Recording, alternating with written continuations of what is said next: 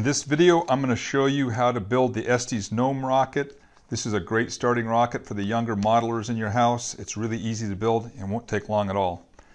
To get started, you're going to need the Gnome kit, which we should have given you, and the instructions for that.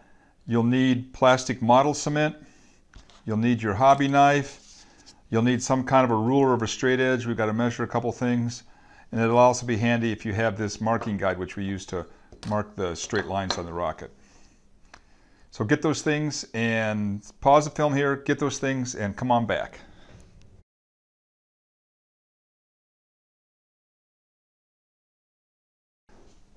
Well, now that you've opened up your kit, you should examine it to make sure you have all these parts. There should be a body tube.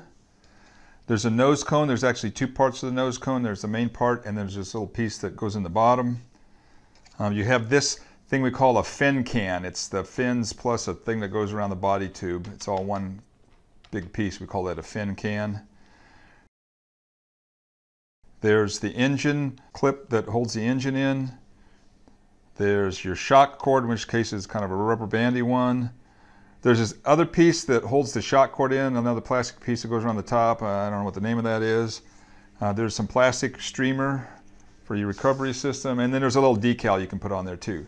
So get all these parts, make sure you got them all, and when you got them all, we'll move on to the next step.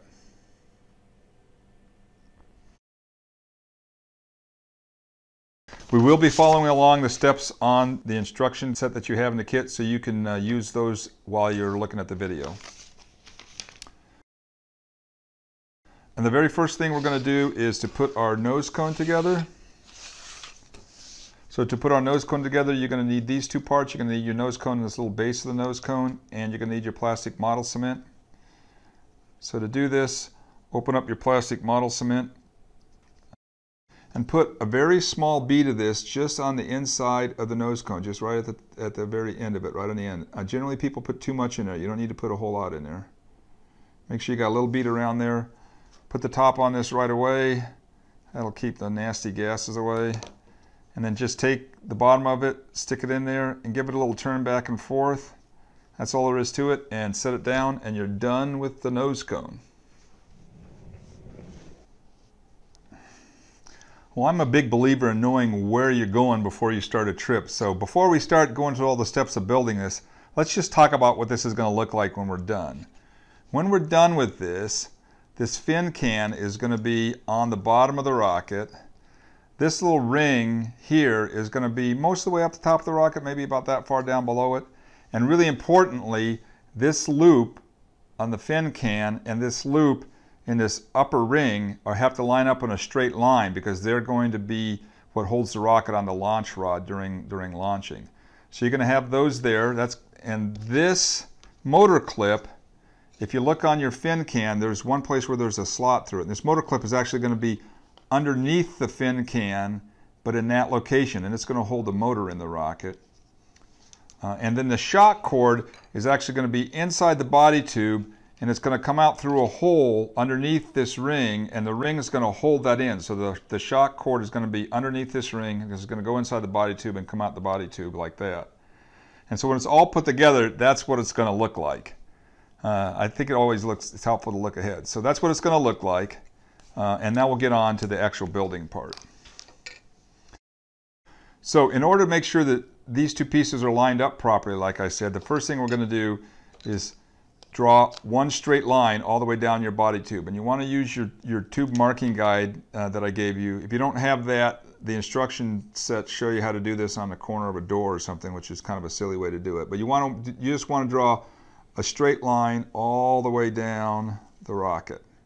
So you've got down the body tube of the rocket. So you've got a straight line all the way down on the tube. All right. And the next thing you're going to do is you're going to have to make some marks in here. And the actual dimensions that you're going to have to mark on here are on your instructions if you don't hear them very well. But from one end, you want to make one mark that is 9 millimeters from the bottom. So there's one that's 9 millimeters from the bottom. And the next one is 3.8 centimeters or 38 millimeters from the bottom. They also give you the inch measurements if you'd rather do it that way. And at the other end, you want to make a mark. Again, it's 38 millimeters from the end. Okay, so when you're done with this part, you should have 3 marks on it. One that's 9 millimeters from the end, one that's 3.8 centimeters or 38 millimeters, and one that's 38 millimeters from the end. So go get those marked up, and then we'll go on to the next step.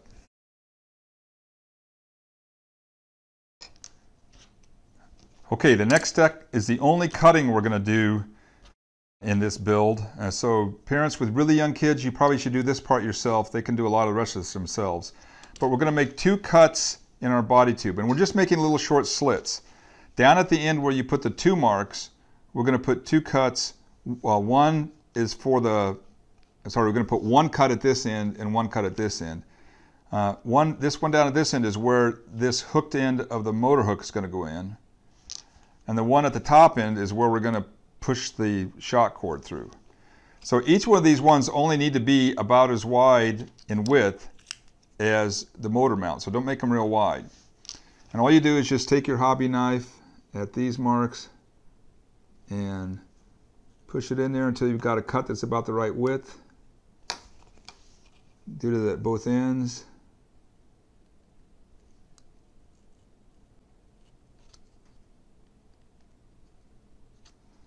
You put your hobby knife away. That's all you're going to need your hobby knife for.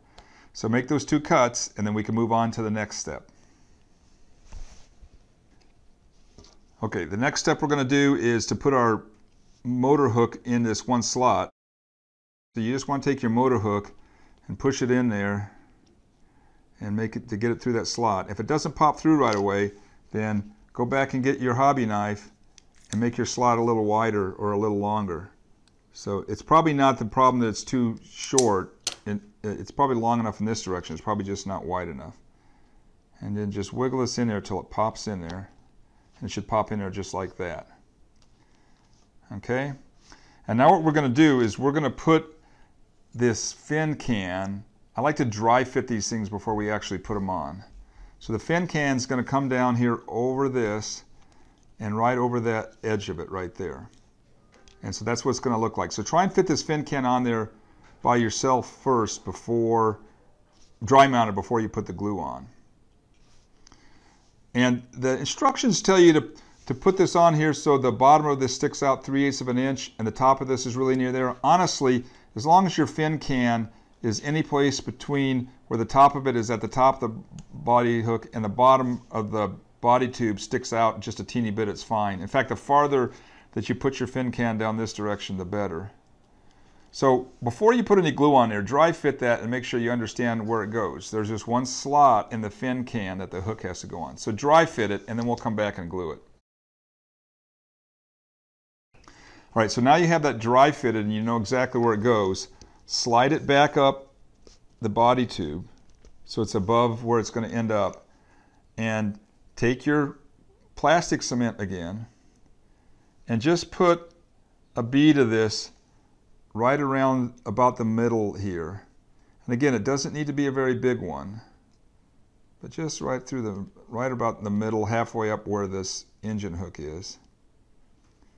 And this one could be a pretty generous bead, but it doesn't need to be real big. And then again, seal up your glue right away so it doesn't get stinky. And now just slide the fin can down over that glued spot. And again, I'm going to take it almost all the way down to the bottom. I have just a little bit of the body tube sticking out the bottom. Again, it doesn't matter exactly how far down it goes, as long as the body tube should be at least to the bottom of this, maybe stick out a little more. And the fin can shouldn't be any farther up than the top of the hook. The farther you push it down this direction, the more stable the rocket's going to be. Okay, so go put that on.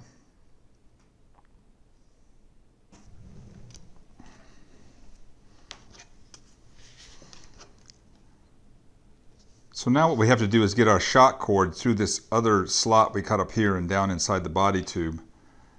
The first thing to do is to make sure that the slot is pretty wide, so put your hobby knife in there and wiggle it back and forth to make sure it's pretty wide, because that shock cord is a lot fatter than the knife on your hobby tube. And then get a pencil and make sure it has a good sharp point on it to do this part. And take your shock cord and lay it over top of the slot so it just sticks over the back, the one end of it, maybe just a few millimeters. And then just take your pencil and push the shock cord, push the end of the shock cord down into the tube. Once you get it in there a little bit, you'll be able to feed it through the tube. And just keep pushing it in there until you got a big loop of it inside the tube.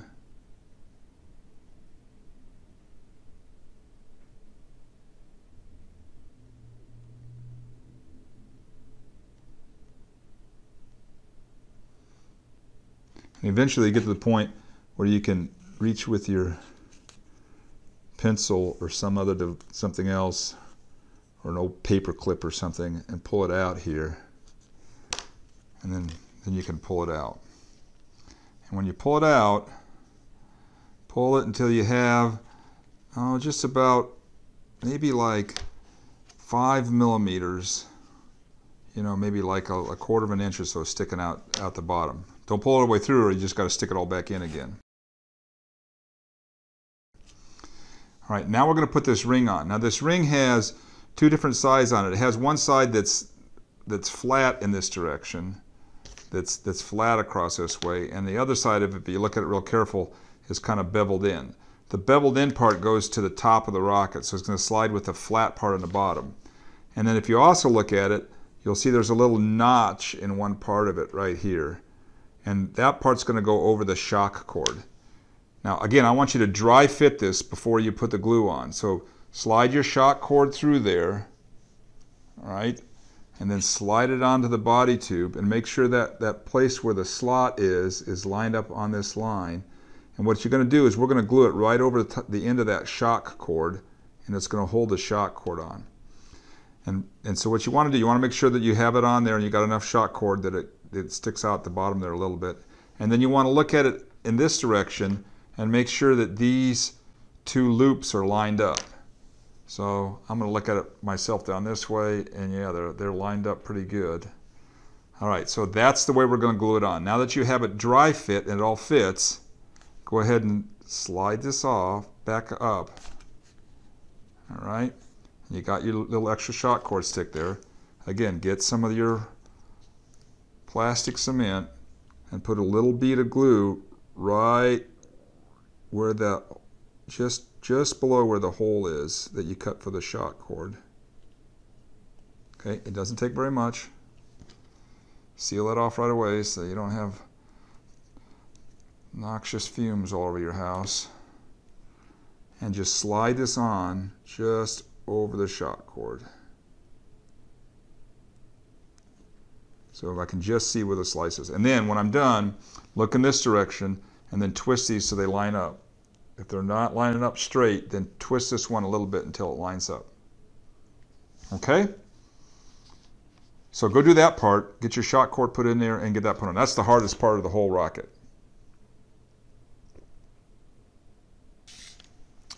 All right, well now all we have to do is the final assembly. Now that you've got your fin can glued on and you've got this shock cord and this little retaining ring glued on there, we just have to tie the shock cord on the nose cone. So just slide it through here and just tie it a regular old square knot. So go right over left, pull that tight, go left over right, and pull that tight. So that's good and tight. And then we just have to put on our streamer. So to take the streamer is really easy. Just take the streamer and put it kind of near the top of this, maybe a few inches below the nose cone. And you're going to need a little bit of Scotch tape on here. And so just put that on there. Take a short piece of Scotch tape, all right, and put that on here first to tape this down to there. And then take another piece and then I put this on backwards on there, so it's sticky part is sticking up, and then fold it over over the top of the streamer and rub that down and put it there. So now you have that on there really good and tight. And now to put your streamer in here, don't just wad it up, just fold it over in halves and just keep folding it in half. So fold it in half, fold it in half, fold it in half, fold it in half, and then when you finally get to the end, you can roll it up. And now you just kind of shove all this stuff down inside the body tube. The instructions tell you to put wadding in here and all kinds of stuff, and we'll do that out at the field. You don't need to worry about that. We'll take care of, we have the motors for this out at the field, and we have the igniters and all the rest of the stuff that's in the instruction set. So we'll help you do that part out at the field.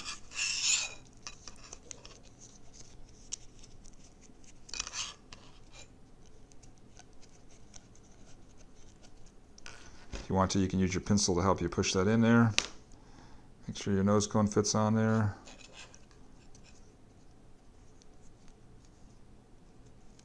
And there you go. There's a Gnome rocket, and it's ready to fly.